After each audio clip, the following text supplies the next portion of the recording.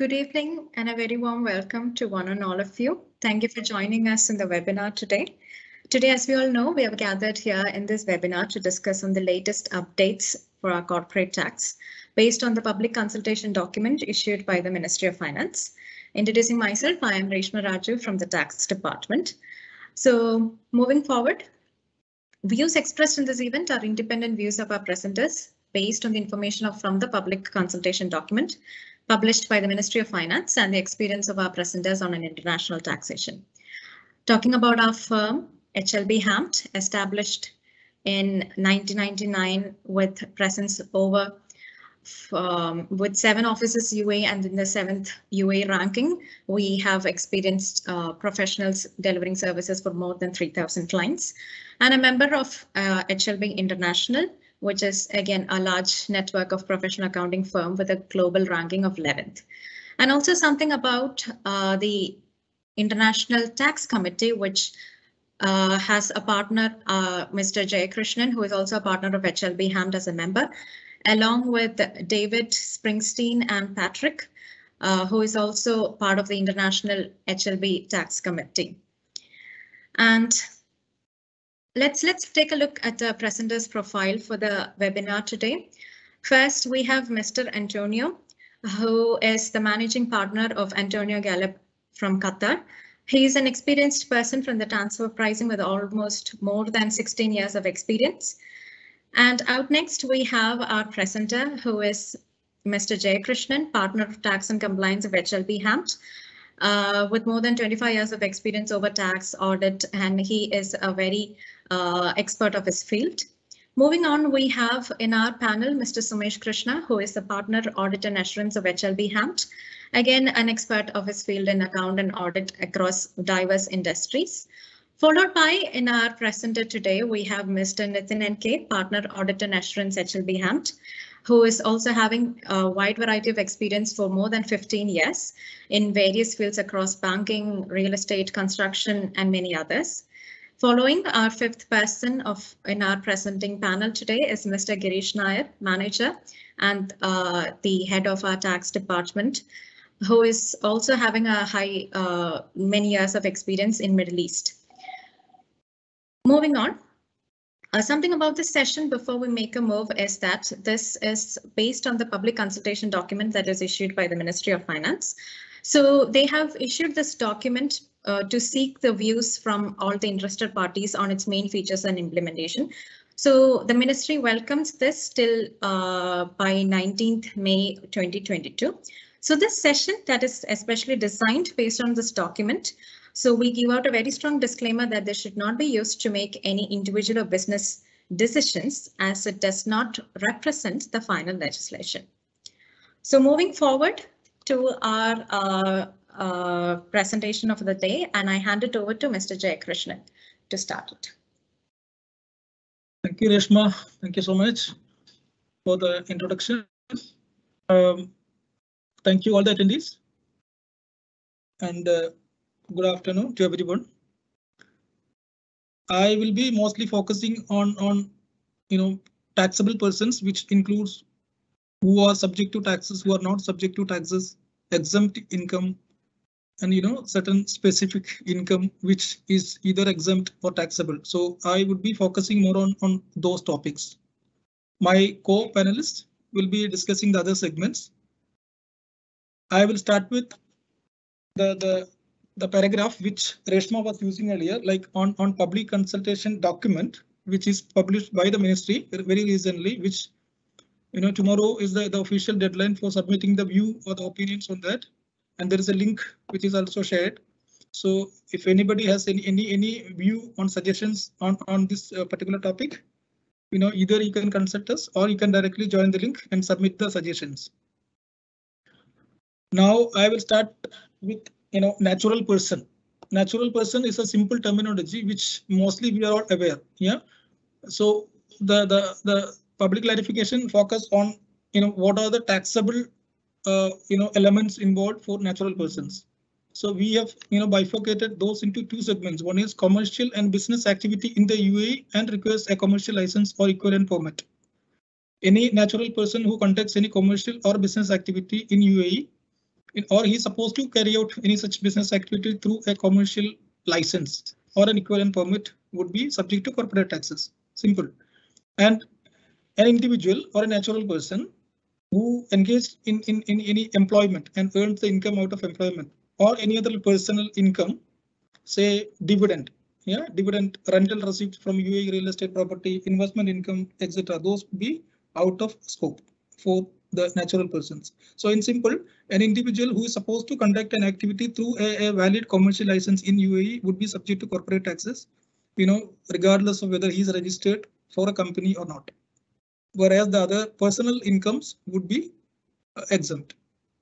And on this particular segment, there are a few points to be considered, considered in the sense this is subject to debate or discussion at a later stage. Once the regulations are announced by the ministry, we can answer these queries. But as of now, taxability of management fee or professional fee earned by a shareholder or a director or a manager who are not under the employment contract is a question mark. Is it subject to taxes in the hands of the individual, or is it going to be non-deductible expenses with the company is a question mark as of now. And taxability of certain professional or freelancer services provided by a natural person is also not clarified in the public clarification.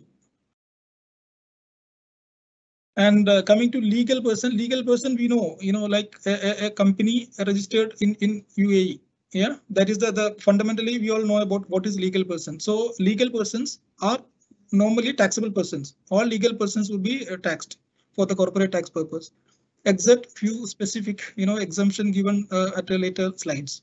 So UAE company and other legal persons incorporated in UAE would be counted as a taxable person through a legal structure.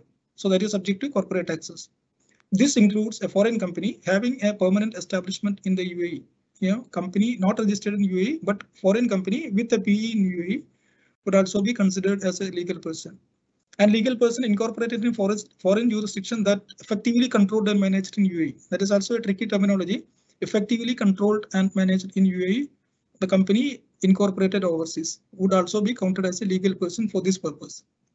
And taxability of unincorporated partnership, it's specifically mentioned that this is taxed in the hands of the partners or members, not on the unincorporated partnership. On this particular segment, for the points to be considered, because there is a non-clarity in the announcement on unlimited liability partnership. Example, professional firms in UAE, which normally we all know these are legal persons, would be subject to corporate taxes, but there is a terminology which use that unlimited liability partnerships tax treatment. There are some gray area on that, but we would be able to clarify those once the regulations are announced. And exempt persons are federal and emirate level governments, wholly owned or UAE company, wholly owned government owned UAE companies that carry out sovereign or mandated activity. Business engaged in extraction and exploitation of UAE natural resources that are subject to emirate level taxation.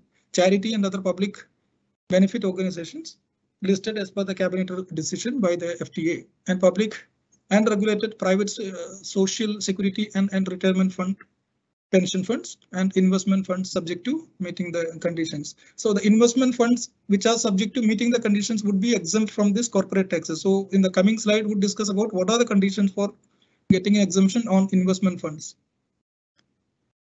See, these are the conditions announced on getting exemptions. First, regulated by a regulatory authority in the UAE, which is recognized by the ministry. No group of 5 or fewer investors has a 50% or greater economic interest in the investment fund. No single investor has a 20% or greater economic interest in the investment fund. Interest in the investment fund can be freely traded on a stock exchange in the UAE or are widely marketed and made available to the intended categories of investors. So through this, what my understanding is, the authority would like to say that the investment funds are, basically investment fund managed through a regulatory authority in UAE would be taxed in the hands of the investment fund owners, not with the investment company. For getting the exemption for this, these conditions should be complied. Move on. Yeah, now I will focus on residential status. Taxability based on residence. Now, residential status mostly comprise of either resident or non-residents. First, we will focus on residence. Residents of UAE taxability would be natural person would be subject to corporate taxes on income earned from business in the UAE, which is already discussed.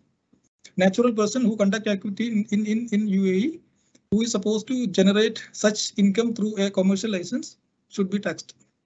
And a legal person would be taxed, of course, no doubt, worldwide income subject to exemption from corporate taxes. Legal person in UAE would be subject to corporate taxes on the whole worldwide income. But there are certain conditions associated with charging the on the profitability at international level. So like mostly it's on tax credit basis. So we will discuss, my co-panelist will discuss about the conditions associated. And residents, again, the same thing in a different form. Natural person, business or commercial activity, yes, will be counted as a resident for the tax purpose. Legal person incorporated in UAE, yes, again resident. Foreign company effectively controlled and managed in UAE is also counted as a resident company for the tax purpose in UAE. And non-residents, we know they are not residents, so the taxability purely depends on two scenarios. One is, are they earning any UAE sourced income? Number one. Number two, are they have an income from or taxable income from permanent establishment PE in UAE? That is a question. So UAE, if there is a UAE sourced income, yes, subject to taxes. And if the person has a permanent establishment in UAE, yes, again, that is also going to be taxed. If those conditions are not been meeting, then they're exempt. So the clarification, the consultation document, public consultation document, very specifically define what is the meaning of a UAE sourced income. Simple, income earned from UAE resident person. Income is derived from activities or contracts performed in the UAE. Income is derived from assets located in UAE. Income is derived from rights used for economic purpose in UAE. If the payment is attributable to a PE in the UAE of a foreign company. UAE corporate tax regime will have specific rules and regulations or guidances to determine whether income has a source in the UAE or not. So through this document, Ministry wanted to say that UAE sourced income, by a non-resident would be subject to taxes.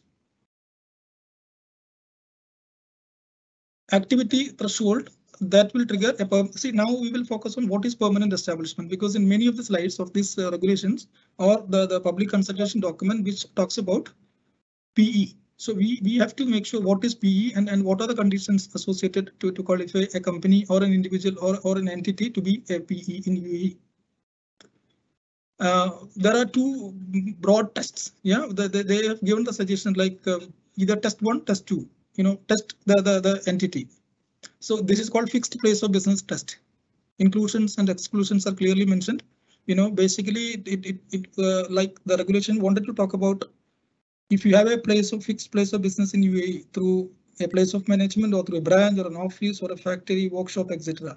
Or through a real estate property or a temporary office site or a building site, etc. would be counted as a fixed place of business, and or eventually that will be counted as a PE in UAE. So normally we have seen temporary work sites. Temporary work sites, they put a condition that building sites where activities are carried out for over 6 months. That is only building sites.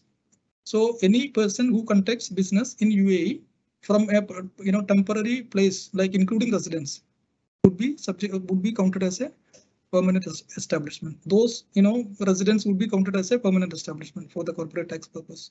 And exclusions are when this unit is used only to store, display, or deliver the foreign company's goods, or keeping a stock of goods with the sole purpose of making them available to another person for processing. So that is not, for those category of the transactions or the entities would not be counted for the PE, and eventually they will be out of the scope. And the second test is dependent agent test. A person who acts on behalf of a foreign company in UAE and habitually exercise the authority to conclude contracts in the name of the foreign company. They have discretionary power or habitually exercise the authority to conclude the contracts in the name of the foreign company. That is the condition they have announced. Inclusions are where a person negotiates or includes contracts in the UAE on behalf of the foreign company without material intervention from the non-resident company. And there are some exclusions. It say that person carry on the foreign company's business in the UAE in the ordinary course of their own business, or person does not carry exclusively for the foreign company and is truly legally and economically independent from the foreign company. These are technical conditions associated to test a company or an entity that whether you are an independent agent or not. If we conclude that these are dependent agents, yes, automatically this will be counted as a PE. And there is another paragraph which mentioned the similar concept of investment fund management, which I discussed earlier, investment manager exemption. These are again, an extension of what I discussed earlier. When an investment manager provide or conduct a discretionary investment management service to foreign customers without triggering a UAE PE for the foreign investor or the foreign investment fund. The exemption will be subject to conditions that are comparable to similar regimes in leading financial centers. So an investment manager conducts activity on behalf of a third party would be, would not be counted as a PE, with some conditions associated. Now, moving on, who will be subject to UAE corporate taxes? That is a question. See this chart, this chart describe it's a simple presentation of what is announced through this consultation document. Whether an individual or a non-individual, meaning natural person or legal person. If it's a natural person, it's pointing to whether you are a permanent, whether this individual or this natural person has a PE in UAE or not. If there is a PE, yes. Again, the sub question comes like, are you sourcing the income from UAE or not? If it is yes, subject to taxes. Other cases, no. So this is already explained. So in simple, an individual or a natural person conducts business in UAE, with a PE would be subject to corporate taxes. And again, it says that even if without PE, if he conducts a business activity, yes, this is going to be taxable. Other cases, no. But for the legal person, it's simply mentioned whether you conduct a business activity and are you falling under the below exempted category or not. Like earlier I mentioned, government entity, wholly owned government entities, charity, regulated investment fund. If no, all other legal persons are going to be subject to corporate taxes. That is what this diagram is about. Now, what are the exempt incomes? What incomes would be, or what are the incomes which are going to be counted as exempt? Dividend. Yeah, all local dividends are exempt. Capital gains are exempt, subject to certain conditions, which I will clarify. Foreign branch exemption, the profit from foreign branches are also exempt. Again, all these are subject to certain conditions. Other exempt income. I will focus on one by one. Yeah, if you talk about dividend, domestic dividend, yes, it is exempt. No doubt. Now the dividend from free zone taxed at 0% corporate tax rate is also exempt. So domestic dividend and dividend from a free zone, which is subject to 0% tax rate, both are going to be exempt. Now the dividend from foreign company is subject to be would be dividend from a foreign company is going to be exempt upon certain conditions. Conditions are listed. 5% minimum shareholding. The shareholder should own at least 5% of the shares of the company. And foreign subsidiary is subject to corporate taxes at a rate of at least 9%. Capital gains from sale of shares. I think the similar concept. Capital gains from sale of shares are exempt. Please note all other capital gains would be subject to corporate taxes with the available documents published by the ministry. So for getting an exemption on capital gains from the sale of shares, yes, these conditions should be fulfilled. Again, the same conditions, 5% of the shares, and this would be the foreign subsidiary is subject to corporate taxes, at least with 9%. Now, foreign branch, the next exemption category, foreign branch, when we have a company ABC LLC in Dubai or in UAE and XYZ Limited UK, yeah, that is a branch of a UAE company. Now the consultation document very specifically mentioned that ABC LLC will have two options, either claim the foreign tax credit for taxes paid in the foreign branch country or elect to claim an exemption for the foreign branch profits. In either way, these are not going to be taxed in UAE. Other exempt income, that is, a topic is given for non-resident who is operating or leasing aircraft or ships. used in international transportation, provided the same tax treatment is granted to a UAE business in the relevant foreign jurisdiction under the reciprocity principle. This is also counted as exempt income. Now, yeah, that's all from my side. Thank you so much. Thank you, Mr. Jaykrishnan, for that wonderful and well-explained details on many fundamentals of our corporate tax. So before we move on to all our dear attendees out there, we will have a Q&A session at the end, and the Q&A chat box has already been opened for you. So feel free to put us across any of the questions or queries that you have, and we'll be taking it at the end. Next, we will have the discussion on the topic of free zones and how our corporate tax, and based on the new consultation document that has been issued, how does it impact on free zones? And we have Mr. Nitin NK guiding us through the topic. Over to you, Mr. Nitin. Good afternoon, everyone. I'm going to discuss about the corporate taxation in free zones. The points we are discussing is based on the public consultation document released by FTA, and these may change once the tax regulation is published. So free zones are an integral part of UAE economy in encouraging foreign direct investment and enhancing the ease of doing business. There are more than 40 multidisciplinary free zones in UAE with the benefits of 100% ownership, 100% repatriation of capital and profits, exemption from corporate taxes and customs duties, etc. So under the corporate tax regime, tax incentives will continue to be applicable for free zone entities, provided they maintain adequate substance and comply with the regulatory requirements. So as per the public consultation document, free zone entities are within the scope of UAE corporate tax and are subject to tax return filing requirements and are expected to be treated as subject to 0% corporate tax. A free zone entity can make an election to become subject to regular corporate tax in UAE, and such election is irrevocable.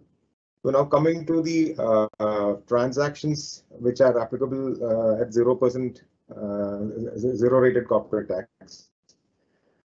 So we have listed out the transactions which are subject to 0% tax. That is, the first one is income from transactions with businesses located outside UAE. So this is any income earned from transactions with a foreign entity outside UAE, that is at 0% rate. Then trading income within the same or any other free zone. Please note that it is trading income. So any income generated from a trading activity within the same free zone or any other free zone is 0%. And income from regulated financial services directed at foreign markets. So there might be a detailed breakup given once the regulation is out. Then the next is passive income from a mainland transactions. So passive income means interest, royalty, dividend, capital gains. So any income from mainland which is in the nature of passive can be is taxed at 0%. And transaction between the group companies located in the mainland. So any income generated out of it will be at 0%. Okay, yeah. So this slide basically we are listing out the transactions where the income is taxed at 9%. So the activity is regarding the services, income from services. So in the previous slide we discussed about trading activity, which is taxed at 0%. But for any income generated from a service will be taxed at 9%. So that's the difference from trading and service. And the second is the free zone entity, which is having a mainland branch. So any income generated by this branch will be taxed 9%. So the guidelines for over relocation will be a part of the final regulation. So we'll have to see how it works. Then any other mainland source will be taxed at 9%. So summarizing the taxability of free zones in general, income from service transactions will be subject to 9%, whatever the free zone companies are running from service related transactions. Income from transactions between a free zone company and a branch in a company outside UAE. If with a company in UAE, if any income is earned from outside the UAE or a foreign source income, then it will also be subject to 0%. And income from trading transactions between free zones, that also will be subject to 0% tax. Now, taxability of free zone branches in mainland. Branch of a free zone that is in mainland, a free zone entity in any of the free zones, and their branch is in mainland. And if any income is related to the activity carried on by the branch, then that will be subject to 9%. There will be no exemption for that. Taxability of the passive income. Now, passive income, it means not generated from any routine commercial trading business activities. It is like reaping the benefits of our investments. Whatever income we get from that, that is termed as passive income. So, for example, interest and royalties, we might have some copyrights or something, or we have some deposits, we have given some loans, the interest and royalties from the copyrights, patents, the dividends from the shareholdings, the capital gains from owning the shares in any of the mainland companies. So if any such activity is done by a free zone company, all such passive income will be considered as zero rated. No tax will be applied, no corporate tax, it will not be subject to any corporate tax. It will be subject to zero rate. Taxability of group company transactions. Now, group company, now in UAE, the structure is in general, you can find many companies are group companies, closely related companies and all. So if free zone companies and group companies, if that free zone company is having any group company in the mainland, then the transactions between that companies will be subject to 0% tax. Now, taxability of free zones, that is designated zones. From that perspective, the free zone is having an extended definition called designated zones. All free zones are not designated zones in UAE. So the list of designated zone has been clarified published by the Federal Tax Authority. It is regulated by them. So a free zone entity which is located in any of the listed designated zones, and if they have a company which is in mainland, then the income from sale of goods between those companies, and if that mainland company is the importer on record, those who are familiar with the customs, they might be knowing that the importer on record must be the mainland companies. Then such transaction happening between the free zone company and the mainland company, which is the importer on record, will be subject to 0% tax. So this definition, everyone has to keep in mind the difference between the free zone and designated zones, which everyone is almost familiar from the VAT law. Now, taxability of mainland source income. A free zone entity, if any income source from mainland, by carrying out any business activity or any transactions with a mainland company, and if income source from such, income is earned from such a mainland business activity, then that will be subject to 9% tax. So this was the summary of the transactions which Nitin explained earlier, that what all free zone transactions will be subject to 9% tax and will be subject to 0% tax. Yes. Thank you, Mr. Girish and Nitin, for guiding us through the free zones, and apologies to the attendees for the technical glitches that we had faced. Moving on, we have an interesting topic, that is the topic of transfer pricing. And accompanying us explaining the topic, we have the expert, that is from our HLB Qatar, we have Dr. Antonio joining us. Over to you, Mr. Antonio.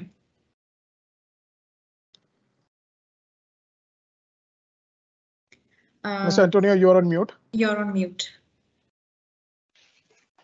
Yeah, good afternoon, everyone.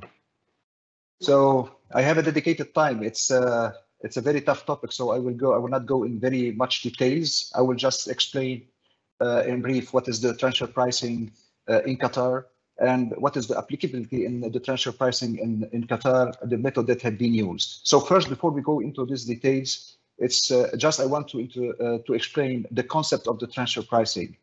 So the transfer pricing, it is commonly referred as the prices that are charged by individual entities, associated enterprises, for any selling or buying materials between each other, between the subsidiaries that are supplied or provided to one another within the multinational enterprises. This we call them the inter-companies transactions. The main principle of the transfer pricing that the transaction, they have to be at arm's length. At arm's length, as if you are dealing with any third party. So the parent company is selling to another third party entity. This is the principle that is internationally acceptable all over the world. What are the challenges that we may face as the entities may face for the transfer pricing? The main challenge is how you're going to set the prices, how individual entities that are setting the price, how the group is setting the prices, what is the method that the group and even the entity or the subsidiary they are using to be able to compare whether those prices have been done or have been set at arm's length or not. The common transactions of transfer pricing are the head office management fee, accounting outsource fee between the subsidiary to another subsidiary or between the head office to the subsidiary, HR outsourced between the parent company. We can see it's commonly used between international companies when they set up companies in Dubai or in UAE or in Qatar. They are providing support. So all this transaction, they fall under the transfer pricing requirement or transactions. Buying and selling product to each other, royalties, other services such as loans or any company that is borrowing from another subsidiary, what is the interest rate they are using, they are charging? Are they charging based on the market rate? Are they charging higher or charging lower? So this is all, it has to be clarified when we prepare the transfer pricing documents. If we can move to the next slide, please. So in Qatar, this transfer pricing law, it has been introduced in 2019, and when they issued the executive regulation.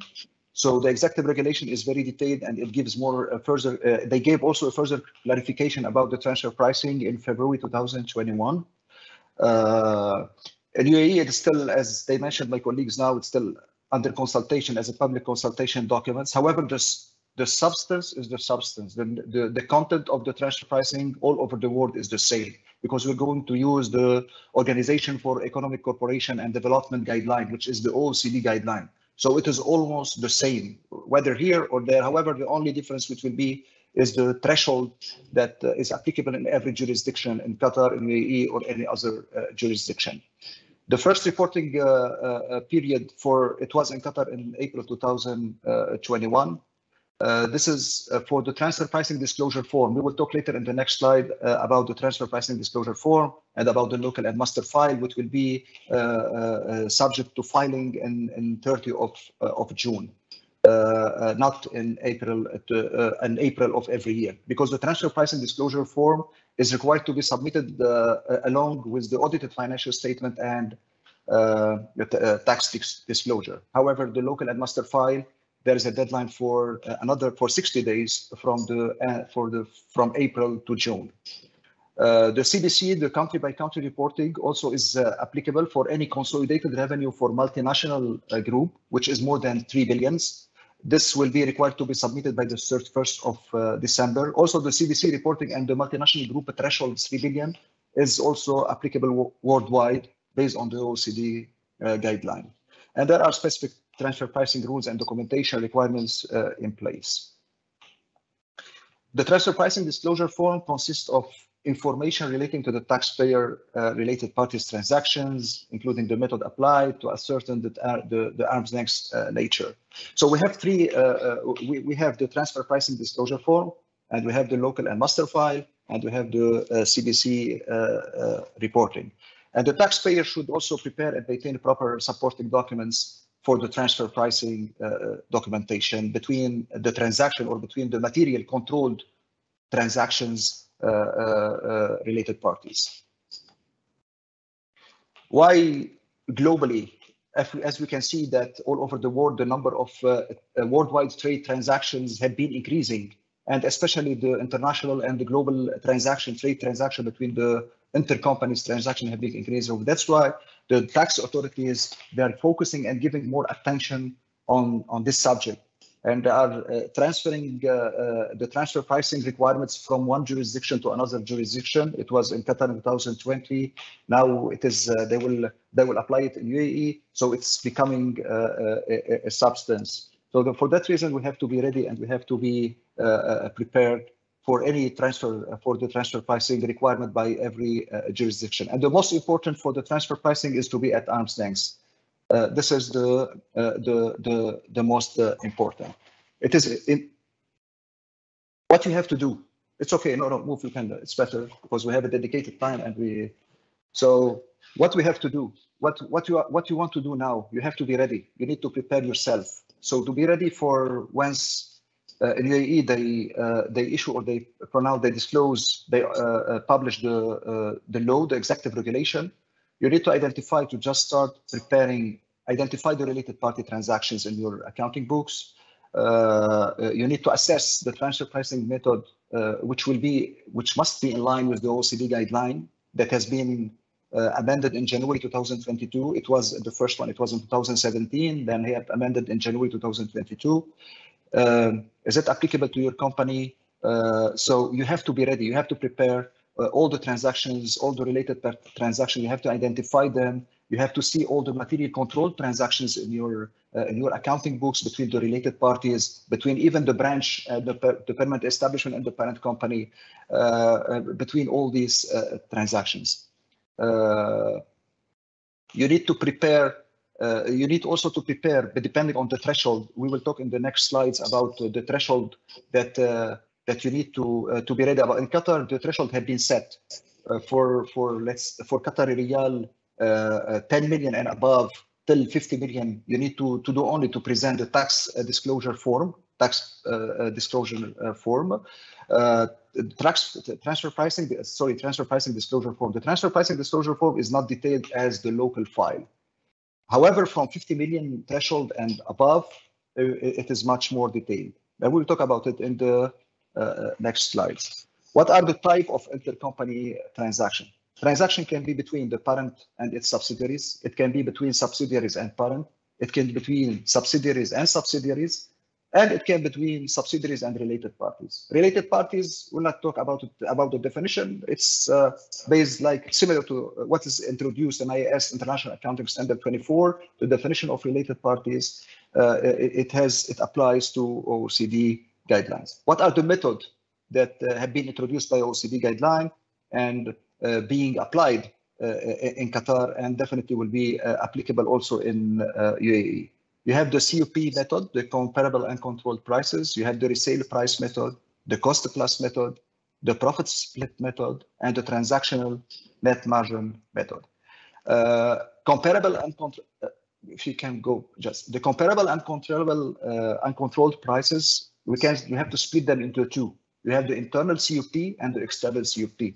So if you want to compare and to do the analysis, the benchmarking analysis for the transaction, the internal COP, as if you are selling, a parent company is selling to one of its related party and the related party is selling to a third party. So we need to take the price of the third party to be able to compare it. The external COP, as if the parent is selling directly to third party. So we need to take the price of the external party and compare it. So this is the acceptable method in Qatar, in the General Tax Authority. If you want to apply any other method, we need to get the approval from the GTA to be able to apply it.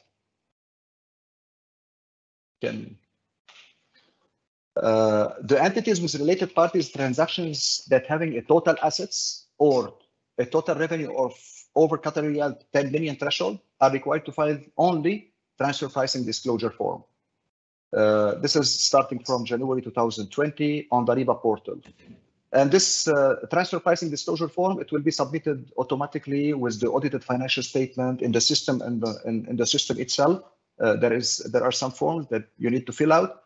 We'll talk about it later, and then you will submit it to the government. So the Qatar resident entity with domestic or international related party transactions.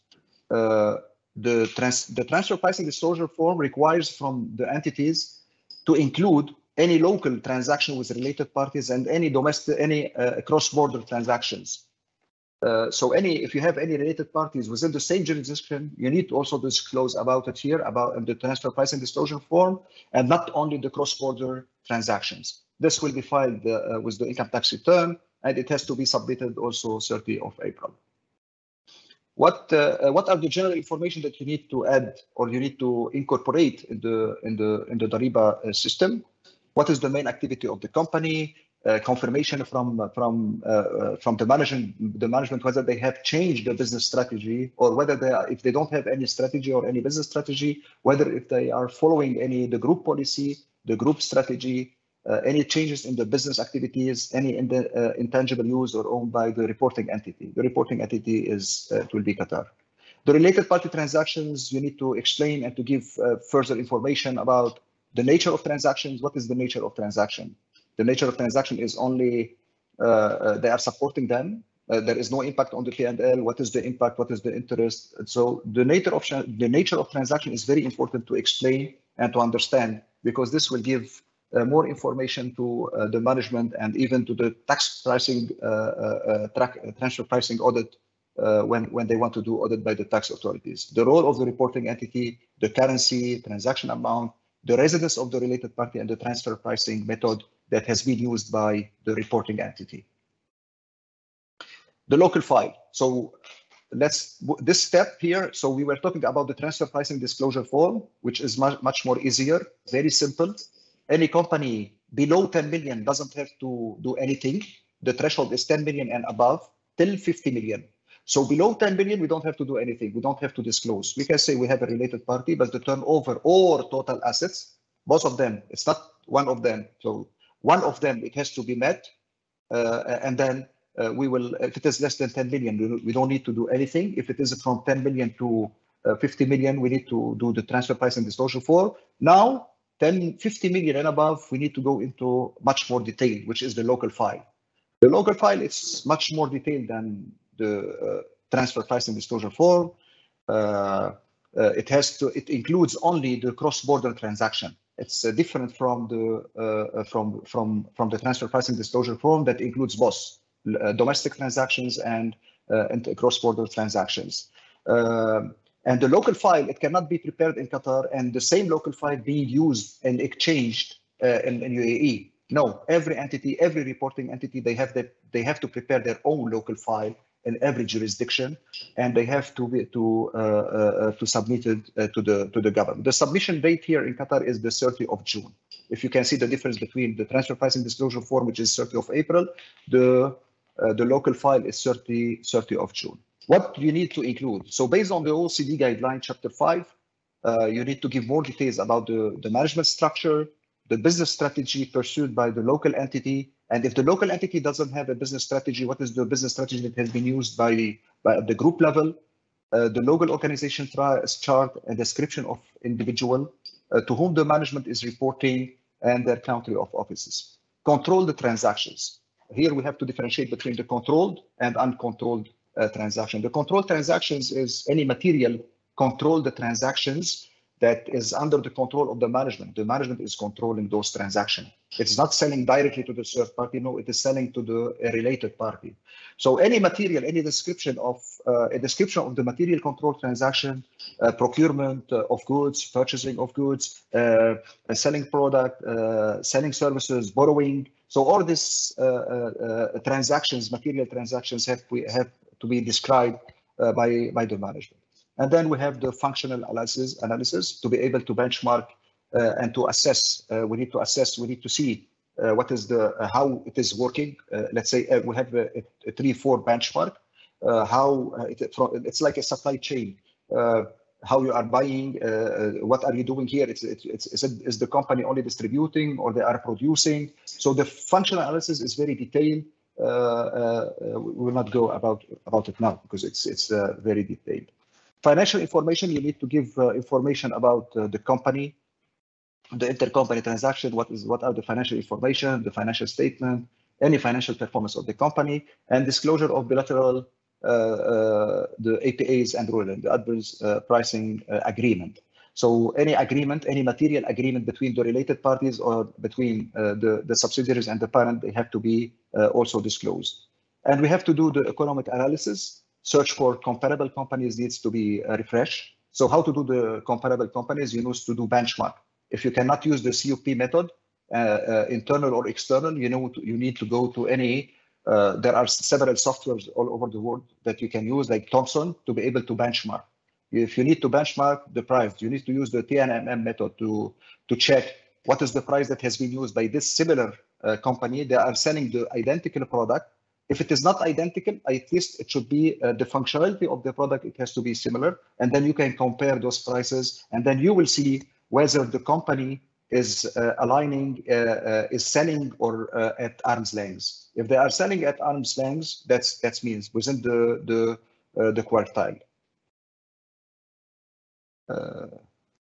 Thank you so much. This is for transfer pricing.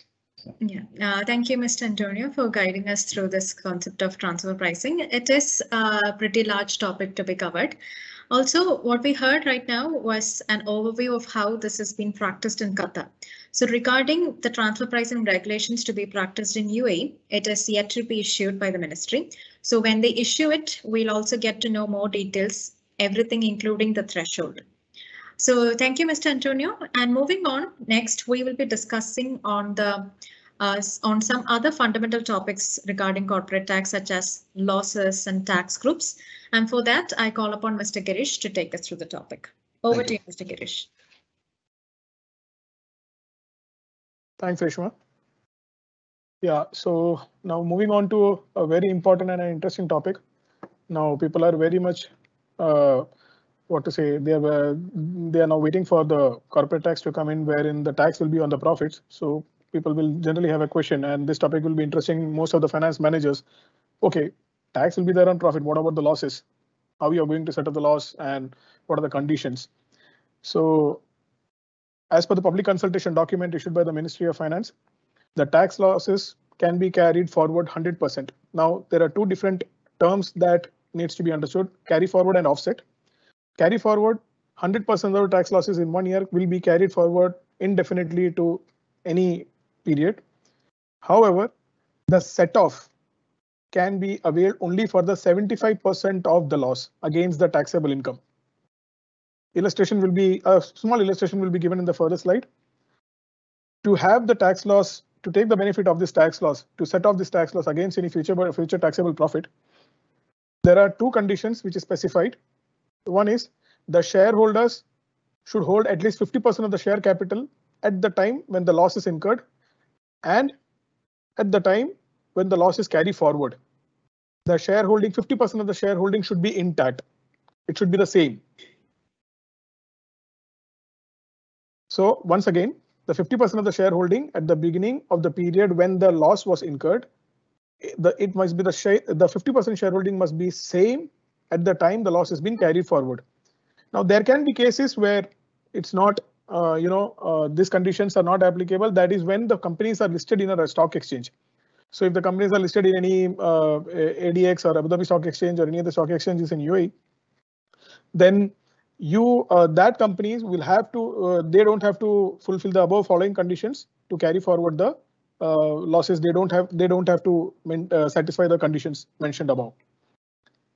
Now the illustration, as said earlier, the carry forward and the offset.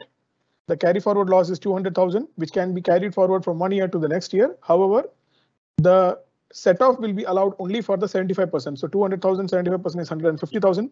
The balance 50,000 loss can again be carried forward to be adjusted against the future taxable profits. Now, the public consultation document has also stated scenarios where there will be no tax loss relief will be available. So no losses. So the losses incurred before the effective date of corporate tax will not be allowed for set off. Before the person who is claiming the set off is eligible, he becomes a taxpayer under the CT regulations, which is yet to be published. The losses incurred from activities that or assets which generate income that is exempt from corporate tax. So if any income, income is generated from any category which is an exempt category, then any loss related to that will not be subject to be set off. And losses incurred by a free zone person that are not attributable to a PE in the mainland. These all tax losses will not be allowed to be carried forward or set off. Now, point of consideration, one of the regular questions when internally we were having discussion with the tax committee and other consultants is that offsetting of losses of a free zone entity having 0% and 9% tax rates. A free zone entity can have income subject to 9% and subject to 0%. And also the free zone can have losses. So how to attribute the loss to 0% and 9%? How to segregate a particular loss to the 0% income category, 9% income category? That we will have to wait for the regulations to be published. On the basis of the visa, bifurcation can be done. Now, tax group. For VAT purposes, everyone is aware what is VAT grouping. Corporate tax public consultation document and rules also, we are expecting that the tax grouping provisions will be allowed, which is of course optional. It is not mandatory. It depends on the taxpayer's choice, which all entities can be grouped, which all entities I want to group and I don't want to group. That is up to the choice of the taxpayers. But to do the tax grouping, certain conditions have to be fulfilled. One of the condition is if the parent company holds 95% of the share capital and the voting rights of the subsidiary. So the parent company must hold at least 95% shares of the subsidiary company. The subsidiary company must be using the same. These all conditions must be satisfied. It is not or, it is and. So all the three conditions must be satisfied. So all the companies must be using the same financial year, and neither the parent company who is holding and neither the subsidiary company must be exempt person. As explained by Mr. JK earlier, there are certain exempt category which is explained by the Ministry of Finance, and the free zone persons that get the benefit of 0% taxations. So neither the parent or the subsidiary company which is going to be a part of the tax group should be having any exempt income category, should not be falling under exempt income category, and should not be either a free zone person that is benefiting from 0% corporate tax rate. Now, transfer of losses. Many of the group companies are related after the VAT implementation and now corporate tax. Now grouping has to be thought in three aspects. One is the corporate group, the company group, the official company group. Then the VAT group, which we are registering and listed in the TRN. And another is going to be the corporate tax group. So this group, what they have explained is the group of companies. The transfer of losses can be allowed. The transfer of losses will be allowed among the group of companies, among the group companies from the corporate group where they don't meet the 95% common ownership requirement. As explained in the previous slide, the parent company has to hold 95% of the subsidiary to qualify for tax grouping. In case they are not doing that, in case they are not meeting the minimum requirement of 95%, and for the companies who don't want to form a tax group, a transfer of loss from between those companies is allowed, will be regulated by the Federal Tax Authority. The conditions are the UAE group companies must be commonly owned by at least 75% common ownership must be there among those companies. So once again, the transfer of losses will be allowed if not between the tax group companies and not having 95% common ownership, but they must be 75% commonly owned, and no loss transfers will be allowed from companies that are exempt. That means the companies which are already exempt from corporate tax and not paying any taxes, the losses incurred by those companies will not be allowed to be transferred, and no loss transfers will be allowed from companies that benefit from zero corporate tax regime, for free zone companies who are benefiting from the 0% tax. So exempt companies and the losses earned by the free zone companies who are benefiting from the 0% tax, the losses earned by them will not be allowed to be transferred to other profit-making companies or other companies. Same here, as explained earlier in the losses category, the losses can be carried forward indefinitely and 100% loss can be carried forward, but the offset will be allowed only to the extent of 75% of the taxable income. A simple illustration, ABC LLC, XYZ LLC, and the common ownership, that means ABC LLC is having an ownership of 75% of XYZ LLC. The losses can be transferred from between ABC and XYZ or XYZ to ABC. It can be transferred. Now, intra-group transfer of assets and liabilities. Now, again, a simple example, ABC LLC and XYZ LLC, which are commonly owned by 75% ownership. There can be an asset transfer between the group companies, which when an asset is transferred or sold, of course, it will be subject to whether it is at loss or profit, so it will be subject to tax. However, if it is happening between two related companies which are commonly owned, that means again, it is commonly owned by 75%, and the asset that is transferred is within the same group for at least 3 years. A lock-in period is kept 3 years. Then the intra-group transfer of assets and liabilities will not be subject to any corporate tax. And if any of the conditions mentioned above is not satisfied, if any of the assets are transferred before the period of 3 years, then the gain that would have happened at the time of initial transfer, that will be calculated and that will be included in the transferor's return. Restructuring relief, similar scenario wherein restructuring or merger is happening where you're acquiring one company, where I'm selling one company or acquiring one company, and a restructuring is happening, there can be gains and losses happening from that. That also will not be considered, provided the restructuring is intact for a period of 3 years. If that condition is also not satisfied, then it will be clawed back. That means the lock-in period. If the lock-in period is not met, if any restructuring change is happening before the period of 3 years, then it will be clawed back. Then the same way the intra-group asset transfer or asset and liability is happening, the same way the profit will be calculated and it will be included in the taxpayer's return. Now, treatment of unrealized gains and losses. Two categories: capital items and revenue items. Capital items are balance sheet items like machinery, building, and all. And if unrealized loss of those capital items will not be considered for calculating the taxable income.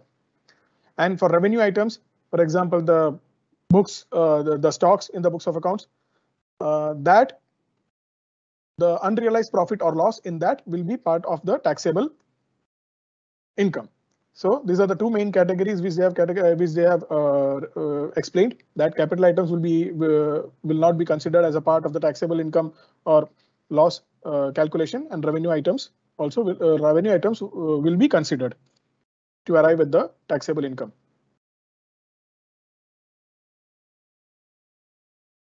Now, Yes. Reshma. Thank you, Mr. Girish, for explaining to us in details on how losses and tax groups will be handled in corporate tax. Over to our next topic, where we will be having further explanation and discussion regarding the computation and administrative aspects of how corporate tax is being impacted. For that, we have our audit partner, Mr. Sumish. Over to you, Mr. Sumish. Mr. Sumish, you're on mute. Yeah.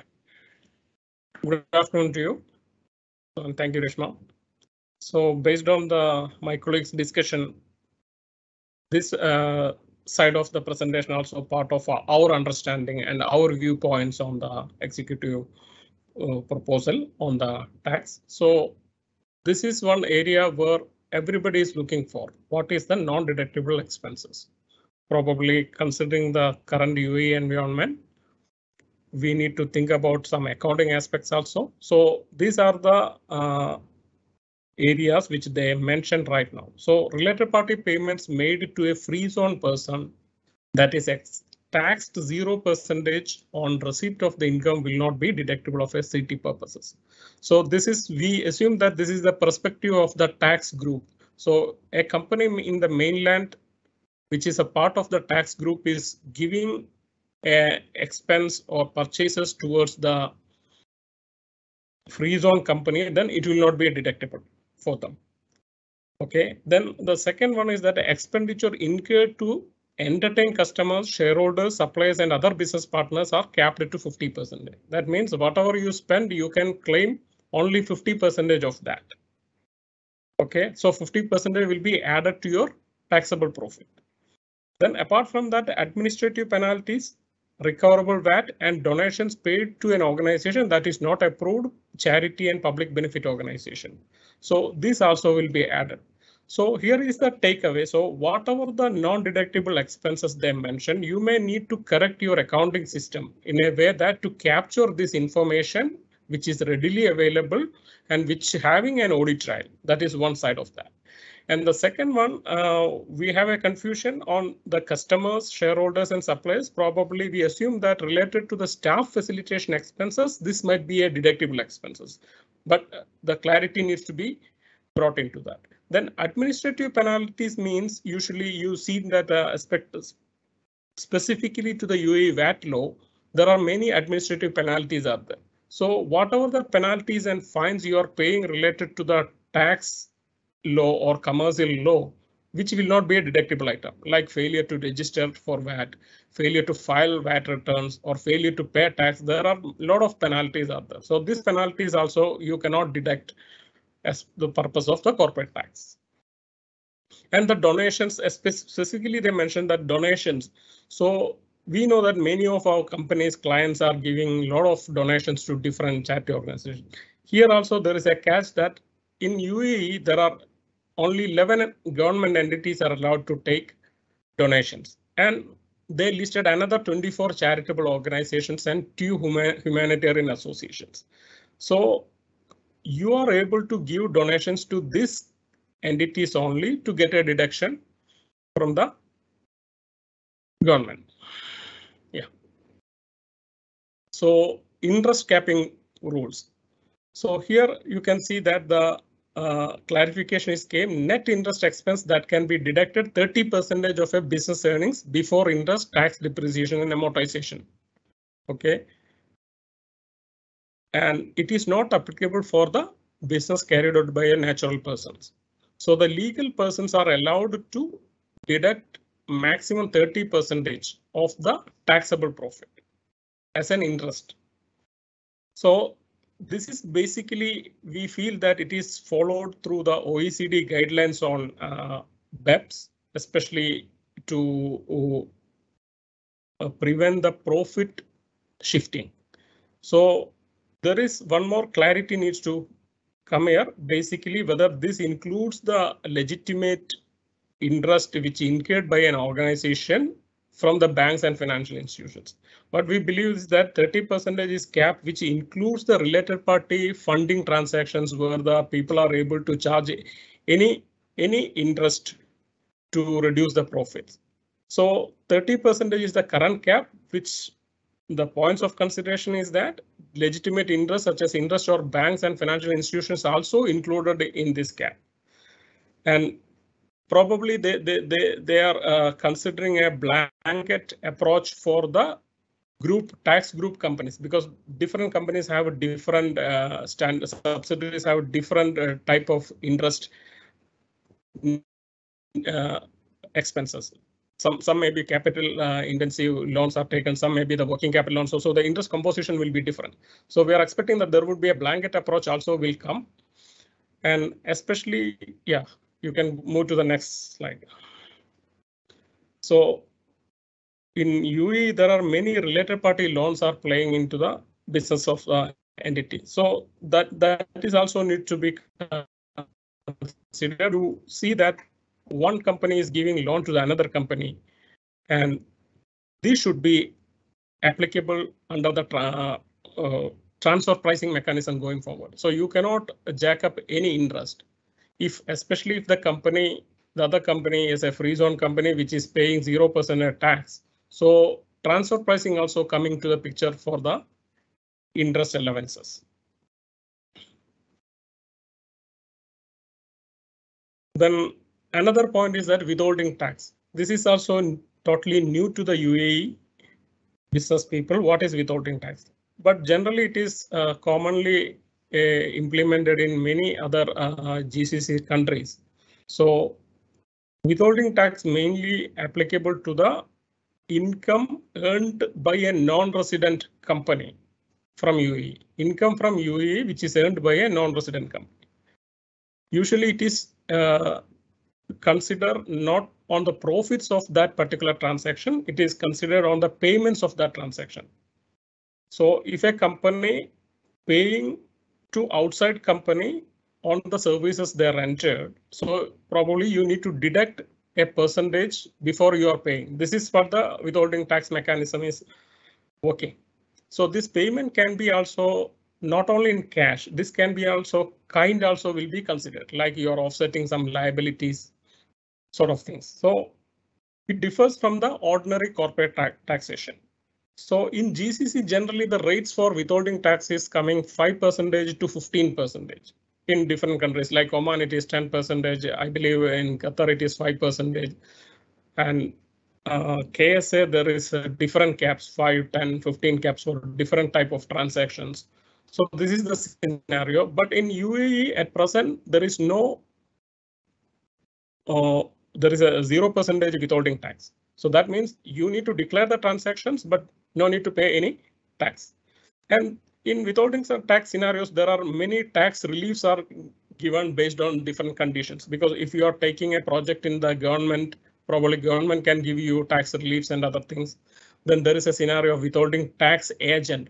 Let's say an MNC company have a branch office or cost center in UAE. So there is a withholding tax agency scenario will come, and permanent establishments, as we discussed, that even there is no permanent establishment, but you will work with some facilities, like you are supporting some construction, you are supporting some manufacturing, which you are facilitating your parent company's business here. So this also coming to the withholding tax scenario. So going forward, these transactions are separately tracked through your accounting system. What are the transactions you are making with a non-resident company, which you are availing the services and you are paying for their services. So at present it is 0%, but the visibility on the transaction should be brought into your books of accounts. Okay, next one is the tax credits. So as we discussed initially, that a legal person's worldwide income is taxable in UAE if the company is registered in UAE. So here you can see that there is a foreign tax credit. If you are paying some tax in another part of the world, you are able to deduct, but subject to the UAE limit 9%, whichever is lower. So the maximum foreign tax credit available will be lower of the amount of tax that paid in the foreign jurisdiction or the corporate tax payable on the foreign sourced income. So literally you are going to get 9% is the maximum cap. And on that also there is no carry forward of tax credits and no refund of unutilized credits. So that is only applicable to 1 year, literally. Then going forward, the administration part. So registration should be done within the timeline what they mentioned. So you need to obtain a TRN. And if you are not registered, and the FT also came to understand that you should be registered, probably they will do a registration from their side. That's what the proposal submit mentioning. Then the deregistration also within 3 months after the date of the cessation of the entity.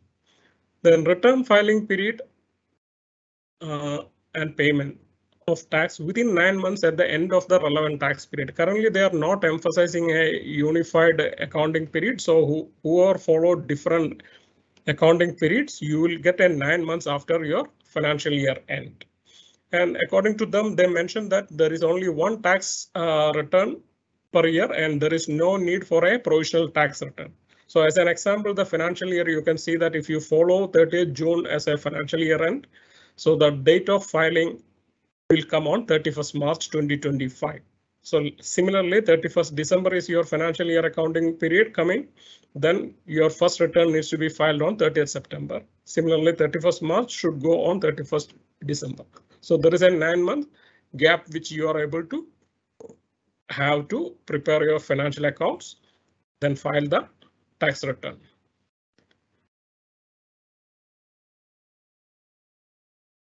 And the documentation requirement, especially the taxable persons, you need to keep the financial and other records combined in CT returns and other documents submitted to FTA. So you've seen that whatever we discussed on the overview of the tax, there are many accounting documents are involved. So this is one of the challenge. If you need to streamline your accounting system and the record maintenance system. Then exempted persons also, you need to maintain a record to ascertain, to prove that you are an exempted person. So both cases, you need to keep the full books of account with the relevant documents. Then audited financial statement, free zone persons, they're mandatory mentioning that if you want to claim 0% corporate tax, you need to have a audited financial statements needs to be presented. And the other persons at present, they were not emphasized, but according to the existing regulations, let's say if you follow UAE federal law like LLC companies, it's already there, which you're supposed to get prepare the financial statement under IFRS and get it audited. So this is already there. So we believe that it is covered in that.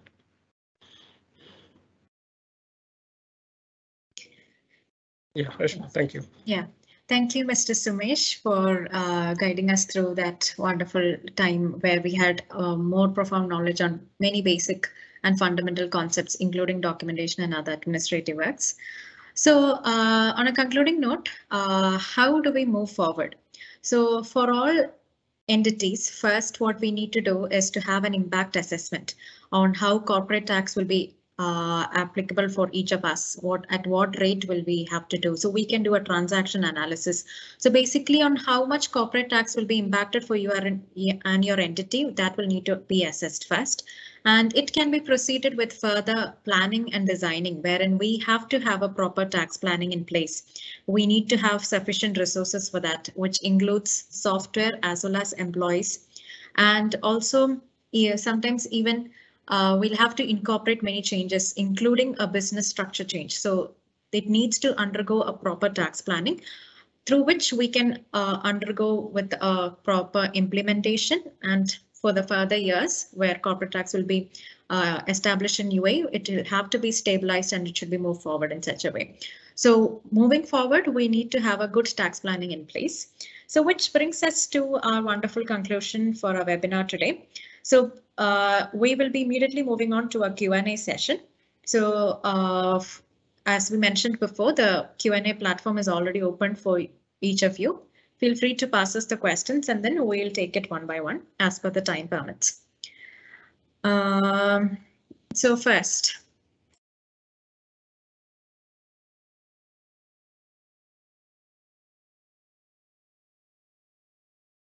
I would like to ask the question to Mr. Jayakrishnan. Sponsorship fees paid to a local person in Dubai. How will that be impacted in corporate tax? What would be the implications? Yeah. Sponsorship fee, legally speaking, sponsorship fee is counted as a profit share. Yeah, because sponsor is a partner in the license. As long as he's a partner in the license, whatever we pay to him would be counted as a profit share or as a dividend, which as of now, if you see the public consultation document, there is no announcement specifically qualifying or disqualifying on paying dividend to the shareholders. But in my view, that would not be a deductible expense. If you want us to make it as a deductible expenses, there should be a separate working agreement with the company from the sponsor that he is actively working. And if it is against a management fee or something like a remuneration from the company against the work involved, yes, probably that would be deductible expenses. But if not, simply a sponsorship fee would not be a deductible expenses. Instead, it would be counted as a withdrawal of the profit share. That's what I feel. All right. Thank you, Mr. JK. Over to Mr. Sumesh. Increase or decrease in net profit due to change in accounting estimate or policy or due to a new IFRS. What is its effect on taxable income and tax? Okay, at present, this is also debatable, but they clarified that you no need to maintain two set of books of accounts for the income tax purpose and accounting purpose. So what you need to follow IFRS or any approved accounting standards. So within the standard, what are the changes? We believe that that is allowable. Okay. Thank you, Mr. Sumesh. JK, once more over to you. Yeah. Is income from reversal of accruals or provisions of previous years taxable or not? See, that is a tricky question. Reversal of provision from the previous year. Normally, see that would be part of a taxable income because that normally goes to the credit side of the statement of income as an income part of the income. So the question is whether the bad debts or the expense are earlier disallowed on such provisions. That is the only thing we need to make sure. Say, for example, in the previous year, we have claimed a bad debt provision. Yeah, and there was an eligible deduction of certain amount in the previous years. And that is been already allowed as an expenses in the previous year. When we reverse it back in the next year or in the forthcoming periods, that would be subject to taxes. Imagine another scenario that bad debts are disqualified due to various reasons as per the eligibility criteria or whatever, and any reversal from such provisions would not be taxable because that is not allowed in the previous periods. That is a fundamental practice which globally everywhere follows. I think in UAE as well, what we have seen in the VAT regulations are also like they would be putting a condition on the qualification, like the eligibility for claiming any provision as an expenses. Once that is announced, we can come to a conclusion that whether this is allowed or disallowed. Generally speaking, reversal of a provision would be counted as a taxable income. All right. Thank you, Mr. JK. Next question to Mr. Antonio. How is arm's length method applied when companies only making transaction to related party or a subsidiary and does not make transaction to third party? Just where it is this? No, it's a question that we got from our audience. Can you repeat the question once again? Can you repeat the question, please? How is arm's length method applied when companies only making transaction to a related party or subsidiary and does not make transaction with third party? Yeah, that's it. We need to check. We need to follow the TLMM method and to do the comparability analysis with another company. Let's call it. Let's make it simple. A competitor. They are selling the same identical product. Or if it is not identical, same, they are selling the same similar functionality of the product, and then we will take what is the return on sales or what is the net profit margin this company is generating. We will compare it with the company, and you will see if it is more or less. If the company is charging, let's say the revenue is more, the income of the company is more than the competitor or the benchmark, the comparability company, that's no problem.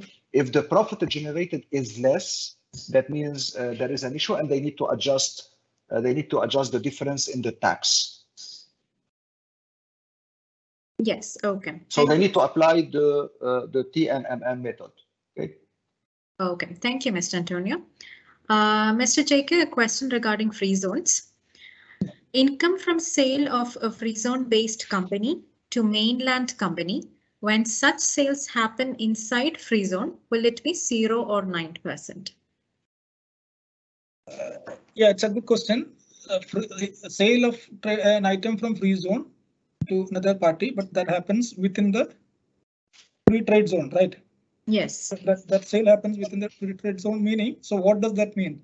Logically, the person who buy the material go and collect it. Like he will be using his own customs code or the TRN number to buy the material from a free zone. Yeah, there is a separate provision we have discussed, and when Nitin was presenting on the slides that so that would be as per that sheet. If you go back to the sheet, you can see that that is 0%.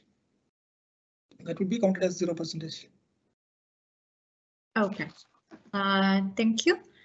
Over to Mr. Girish, a question to you. Can loss from period before tax enforcement be carried forward to offset against taxable income? Yeah, hi Rishma. No, we cannot offset that loss, which is being carried for losses incurred before the enforcement date. We cannot carry forward. That is, they have specifically mentioned before the effective date, whatever the loss is, we cannot carry that for set off. Okay, thank you, Mr. Girish. Next to Mr. Sumesh, is zakat a deductible expense? Yeah, see, zakat might be a deductible expense, but there might be some conditions we are expecting, because usually it is 2.5% of the revenue, or probably they will bring the non-deductible expense. They explain that to the donations towards what. So we are expecting more clarity, and at the moment we believe that zakat can be a deductible expense. Yeah. Okay, thank you. And Mr. JK, there is a question regarding what is a passive income. Can you please explain us in brief? Yeah. Passive income, the term itself is clear. These are not active income. Any income other than active income would be counted as passive income. Passive income mostly comprised of, say, example, I would say you are a company who engaged in trading of a product. You buy and sell and make profit out of that. So what happens if you incidentally or as a part of the trading business, and that is your active business, but you are investing in say other company in the mainland or abroad. or you earn some interest, those non-active transactions would be counted as passive incomes. So that is not your regular business. That is been an incidental to your main business. That is what the passive income meaning. So the structure which we discussed through that slides specifically mentioned that passive income. I think that we have already clarified that in that slides. Passive income would be exempt. So that is what I remember from the previous session. So passive income meaning these are non-active income which is not counted as a regular course of, which is generating not in the regular course of business. All right. Thank you, Mr. JK. So as we're nearing 5:30 already, so we will wind up our Q&A session for now. And any further Q&A that you had received, we'll be surely providing you a response very soon. Also, like some of us who have requested, this webinar, along with the link and the PPT, will be shared very soon. So please do follow us through our social channels, especially LinkedIn, where we will be posting and sharing this webinar to you guys. So thank you to each and every attendee who have joined us today for this webinar, and thank you to our esteemed presenters for the day, Mr. Antonio, Mr. Nitin, Mr. Sumesh, Mr. JK, and Mr. Girish. So see you all for the next webinar very soon. Till then, have a good evening. Thank you. Thank you so much. Thank you. Thank you. Thank you. Thank you, everyone. Thank you. Thank you, Antonio. Yeah.